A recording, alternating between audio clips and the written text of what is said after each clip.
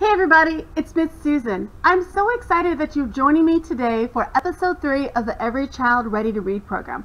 Today we're going to talk about singing, and we're going to talk about how singing breaks down words so that it's easier for your little one to be able to read.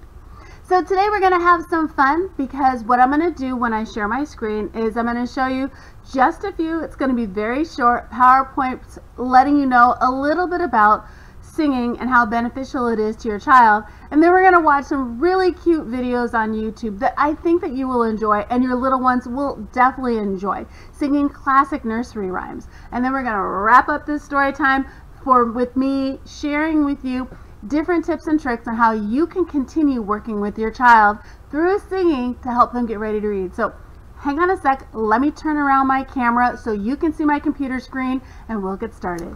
Alright, well, singing, songs. Songs help children develop listening skills and pay attention to the rhymes and the rhythms of spoken language. Most songs have a different note for every syllable.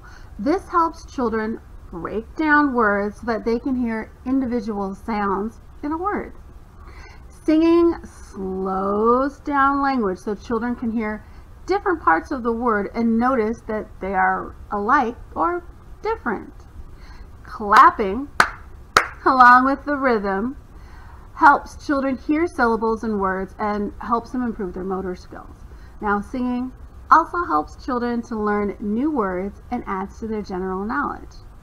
For example, singing the song Twinkle Twinkle Little Stars. If I know you, we've been singing this song all of our lives, so we know this song, but our children don't, so this is a great opportunity to teach it to them. And it's a very simple song that it breaks down the words. Listen. Twinkle, twinkle, little star, how I wonder what you are. Up above the world so high, like a diamond in the sky. Twinkle, twinkle, little star, how I wonder what you are. You remember that song? It's very simple and a lot of fun. But there's some great YouTube videos out there too, with some fun characters singing these classic nursery rhymes too. Let me show you an example about one of my favorites that I share to my preschoolers. It's a group called the Storybot. So hang on a second, let me cue them up, and I want you to listen how they sing this classic song.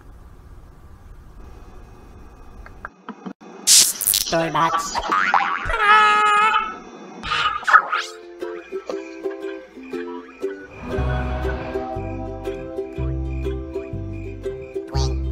Twinkle, little star, how I wonder what you are.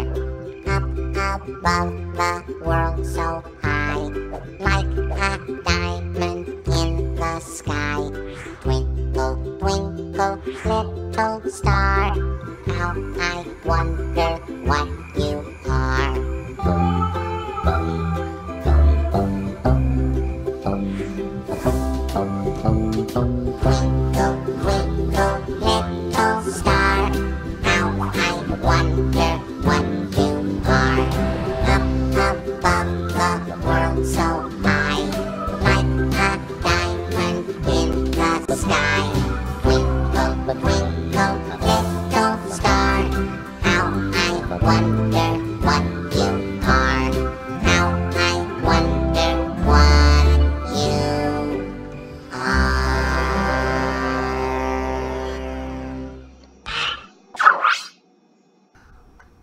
Weren't they cute? Didn't you just love the Storybots? I bet you if you show that video and all the other videos to your little ones that they will enjoy watching the Storybots too.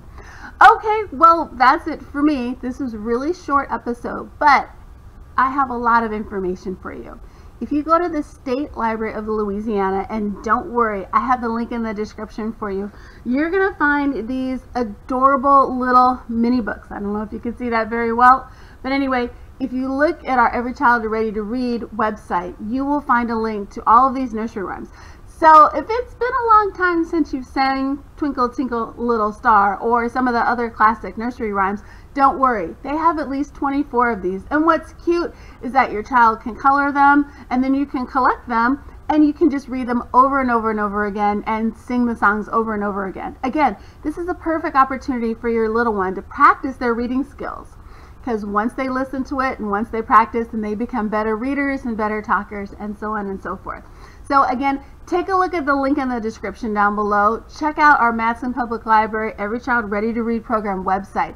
It's going to have information about our Rubber Ducky Club, which will give you an opportunity to practice some activities to help your child with their singing skills, which will inevitably help them with their reading skills. And also, it has the link to our Good Books for Kids. Just click on it and you'll be able to check out a book if you have a Matteson Area Public Library card. But again, if you don't worry about it.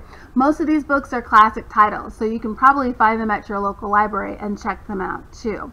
And again, check out this website at the State Library of Louisiana to be able to get these adorable mini books and start collecting them with your little ones. Well, my name is Miss Susan with the Matteson Public Library. Thanks so much for joining me for episode 3. I look forward to seeing you at episode 4. Have a great day. Bye.